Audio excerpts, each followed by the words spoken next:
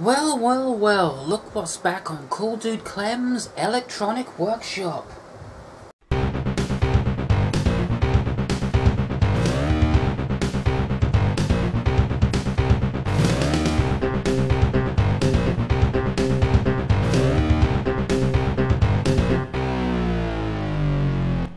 Welcome to Tube Time on Cool Dude Clem's Electronic Workshop. Yeah, I decided I'd muck about with tubes again.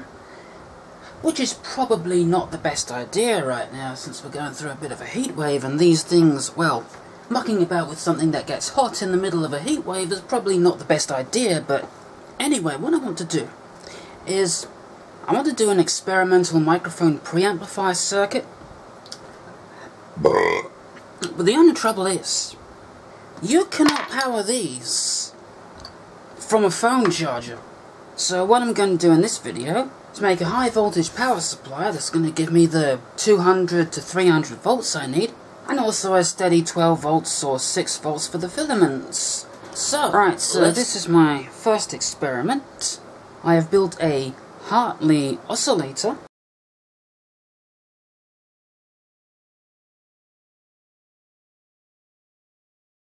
So what we got here is, I got a piece of, ordinary audio cable and wrapped that around this core.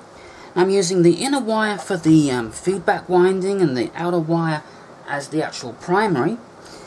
And I've also got a lot of, about 103 turns of thin wire, which is going to be the high voltage winding. So let's connect this up and see what we get. And the light bulb isn't an important part of the circuit, that's just there to limit the current in case something goes wrong. And this LED is to prevent, high voltage flyback getting into the MOSFET's gate. So let's see if this works.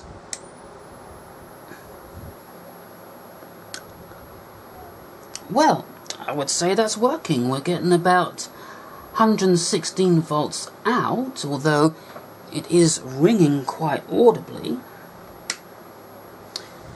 And for all you waveform aficionados, I'm not going to disappoint, so let's have a look at some waveforms while a moth has sex with my light.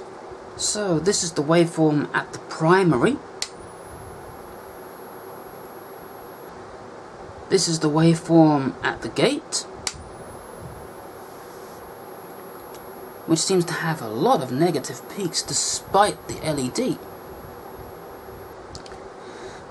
And this is the waveform at our output. Nice and smooth.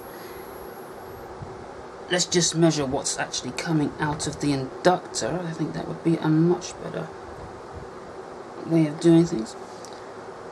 And this is our output waveform.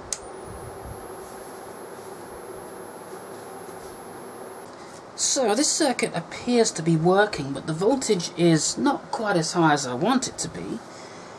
I'm only powering this on about 7 volts at the moment, so let's take it up to 12. Let's see what we get. So this is on 12 volts, we're getting about good 225 volts now, but look at the brightness of that bulb. It's pulling an excessive amount of current. So I think we need to come up with something else. Okay, well I couldn't go without trying another transformer. So I've got a mains transformer here, and I've got this hooked up to the secondary. Seems to be a kind of weird arrangement because we've got a center tap winding here, but the two ends are here and here. Appear to have marked that on this transformer, so we've got 12, 0, 12. I don't know why it's arranged like that, but let's turn this on at about 6 volts and see what we get. Oh, that's much better. We're getting about 218 volts and only about 6 volts. Although I think I can hear a bit of ringing coming from that transformer. I'm not exactly sure what the frequency is, So I'm just going to hook this up to my scope and see. We're already at 230 volts. So this is working much better than that other one was. Well, according to my scope here, it's about 539 Hertz, give or take. So this circuit here would have been perfect if I got the voltages I wanted with a 12 volt input, and if the frequency was higher. But alas, it didn't do exactly what I wanted it to do. Well, it did do what it's supposed to do, but it isn't quite what we need. A while back, although I didn't make a video about it, I made this boost converter. Uses a 555 timer as the oscillator and the standard boost converter topology. There's no regulation on it or anything like that, but I've just got a simple 9 volt battery here, and I'm just going to connect that up for a couple of seconds. Now, I thought putting a 350 microfarad capacitor as the filter capacitor on the output would be enough, but it's not enough. So look at that. Over 400 volts from a 9 volt battery. So, I'm not going to touch this thing right now, because we've got over 300 volts on it. So it's really efficient at making high voltages. The question is, can we power a tube with this? And I'm going to have to wait for that to discharge. Okay, so let's see if this thing works. So we've got a boost converter here, a valve preamp circuit here, meter here to measure the HT voltage, or the B+, or the whatever you want to call it. So I'm going to be powering the 555 timer of 12 volts, and that 12 volts is also going to power the filament. And I have a variable voltage which I'm going to put into the boost converter part of the circuit.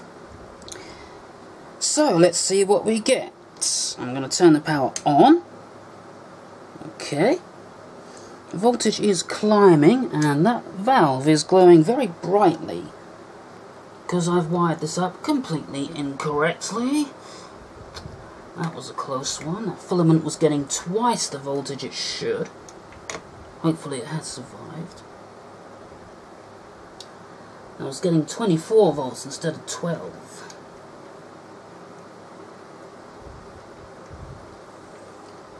Just goes to show you that even the best of us make mistakes sometimes. Alright, so with about 1.5 volts going into the boost converter part of the circuit, we're at about 83 volts. I noticed that got to about 150 before the valve warmed up and started pulling the voltage down. So can we get to about 200 volts? I'm increasing the supply voltage to the boost converter. Yeah, we can get about... We've got about 223 volts there now.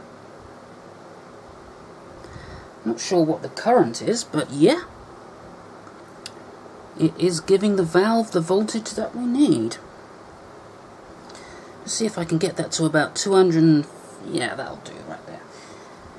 Question is, though, is the voltage noise-free enough to use this as a power supply for a tube preamplifier? So that's what I'm going to test right now. I've got this microphone connected up to the valve, and I've got my mixer also connected up to the valve. That's connected up to the valve's output. So, let's see if this works. Okay, I am making a recording through the valve preamp being powered off my boost converter to see how well this works. And although that valve took a little bit of a pounding a few minutes earlier, it seems to have survived. And it appears to be amplifying this microphone just fine. The question is, how high is this voltage going to rise before the valve warms up and starts pulling the voltage down? If it gets to over 300 volts, I'm going to scrap this and move over to something else, but let's just give it a little test here. Let's see. Yep, we went over 300 volts there, so... let's do something else. Of course, now I've got to wait for that capacitor to discharge. So far our boost converter seems to be the most efficient way of getting high voltage. The only trouble is that I've got no way to regulate this thing. And you saw how high the voltage can go, so I'm not giving up on this. I might find a way to regulate this. But what I want to do now, I just want to investigate one more way of doing this. Now, somewhere here I have a thing that I was going to use for the thing, but I can't find the thing. A while back I was going to make a switch mode power supply. I never really got round to it. Using an IR2153D chip. Now, I don't know if I've got any of these left. So I'm just going to wire up this chip and see if it still works, and if it does still work, I'm going to do something with it. Okay, so I've rebuilt the circuit to a point where it will do something. So when we turn the power on and probing the output of the chip, we can see it is in fact working. The chip is oscillating, which is what it's supposed to do. Although it's oscillating faster than it's supposed to.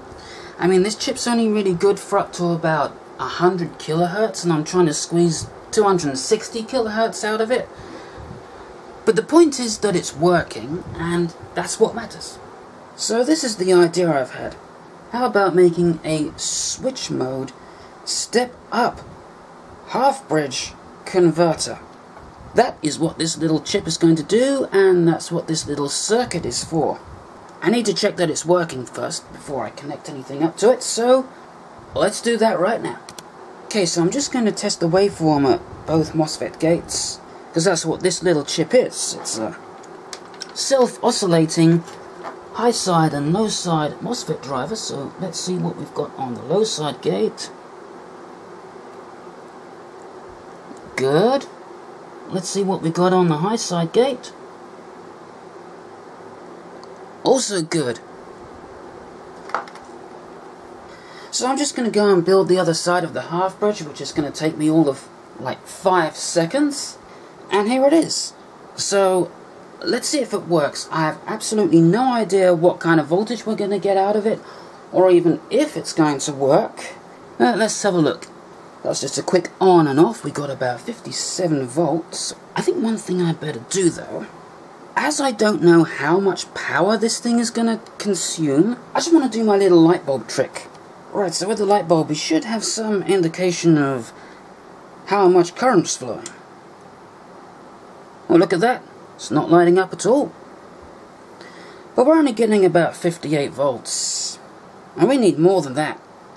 So I think we need a better transformer, such as this one, which came out of a computer power supply.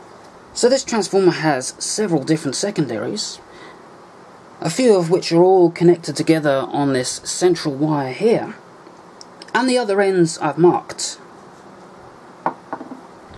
Also the primary, which I'm going to be using as the secondary, is center tapped, so if we don't get the voltage I need out of this transformer, well, you know. Okay, well let's try our computer power supply transformer. I've had to put the meter on the side to get everything in shot, but let's see what voltage we get out of this.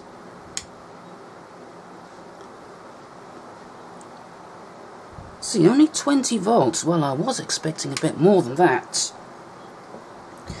Well, I'm just going to play around with the contacts on here, see if I can get a bit of higher voltage. Well, this is a little disappointing. This is about the highest voltage I can get. The highest voltage I can get out of this transformer is about 55 volts, which isn't much higher than this one that I wound. So, well, this is a little disappointing.